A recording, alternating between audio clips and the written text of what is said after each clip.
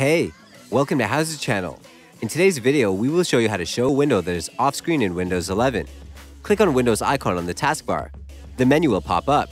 Click on Settings. Select System from the left side list. Go to Multitasking. Look for Snap Windows. Turn the switch on to enable the option. Open the window that you need. Click on the square icon at the top right corner of the window. Select Open Windows Layout. Position the windows in the layout.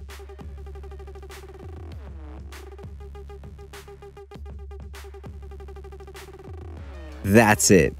Thanks for watching the video. Please like it and let us know if you used any of our tips and tricks. Subscribe to our channel. We upload new tutorials every day. See ya!